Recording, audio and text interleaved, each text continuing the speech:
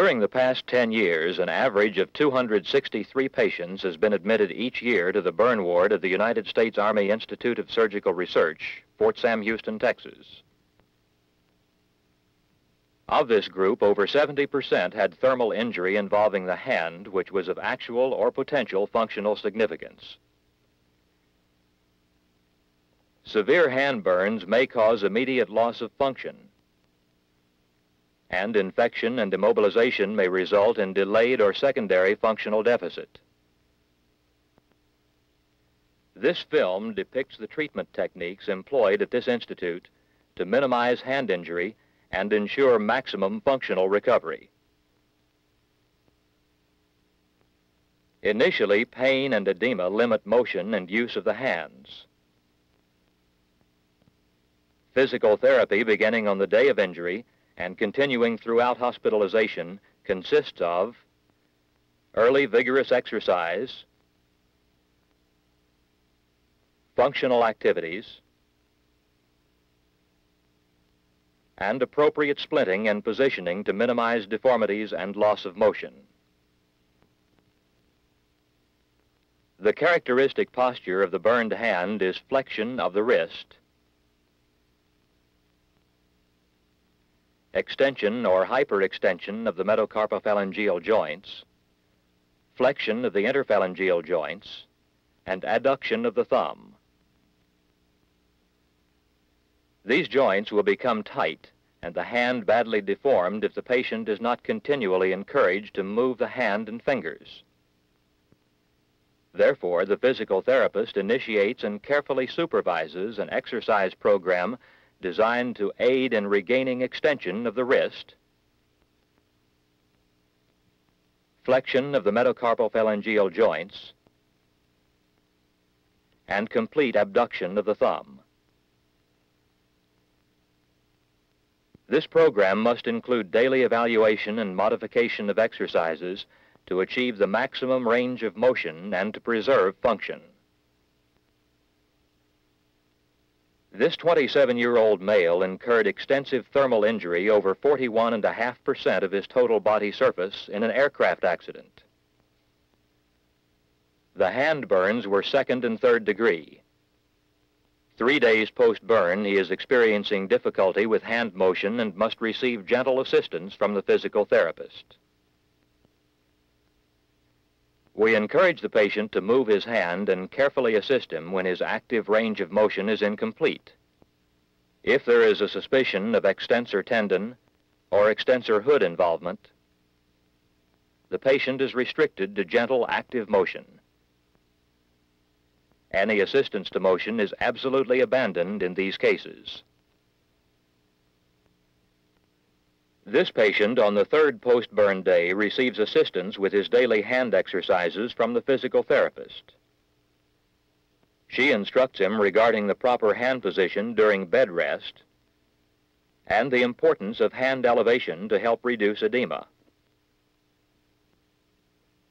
An important part of the initial treatment of patients with hand burns is to encourage self-care activities. One of the first functional activities the patient attempts is feeding himself, as demonstrated on the 6th post-burn day.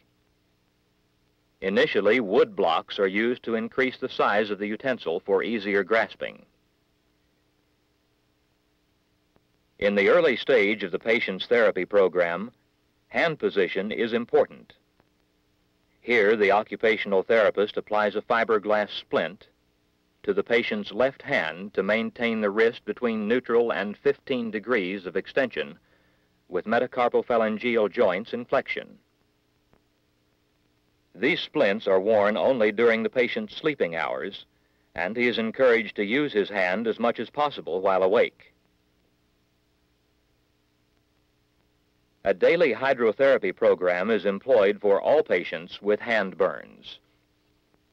The therapist makes a daily evaluation of the patient's progress in this exercise program. This patient, on the 11th post-burn day, receives assistance in achieving proper wrist extension, metacarpophalangeal flexion, and thumb opposition and abduction. 14 days post-burn, the second-degree palmar burn of this patient is healing satisfactorily. And with daily active exercises to tolerance, the patient is maintaining an acceptable range of motion. The edema has subsided, and the eschar on the hands is beginning to separate. On the 32nd post-burn day, this patient had cutaneous xenografts applied to the right hand. Such grafts may be used as a temporary biologic dressing over second-degree burns to help prevent infection, to promote healing, and reduce pain. Application of xenograft or allograft does not preclude a continuing exercise program, so the patient should be encouraged, as before, to work vigorously toward full range of motion. However, this patient is beginning to demonstrate the common problem of limitation of metacarpophalangeal flexion and proximal interphalangeal extension in the fifth finger. Following autografting, all exercise is discontinued for 4 or 5 days. Any motion prior to this time might cause dislodgement or loss of the autograft. 4 days after autografting, this patient is allowed to begin active hand exercises in the arm tank. Only active exercise is performed at this time to avoid avulsion of the graft. This patient, fitted with a hand splint to prevent motion in the immediate post-graft period, has had a metallic dress hook glued to the nail of the index finger. A rubber band attached to the dress hook further limits motion and also applies some traction to the finger to help prevent a flexion contracture of the proximal interphalangeal joint. 4 days post-autograft, the splint is removed temporarily to allow the patient to perform gentle active exercise. These particular patients all returned to duty within 2 months after injury. All demonstrated good manual dexterity, and none encountered any difficulty in carrying out daily activities.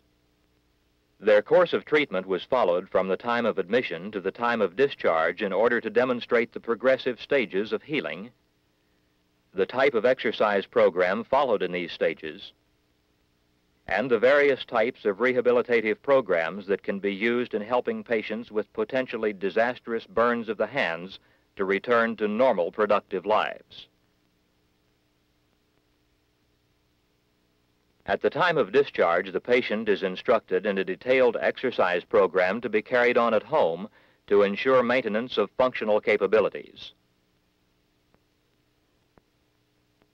A burn to the hands can be a most debilitating injury. The treatment and techniques portrayed in this film are one approach to preventing as much deformity and functional loss as possible. The vital elements in this treatment program are early and progressive exercise, elevation of involved extremities, splinting, functional activities, and emphasis on a long-range exercise program which the patient must continue after he leaves the hospital environment.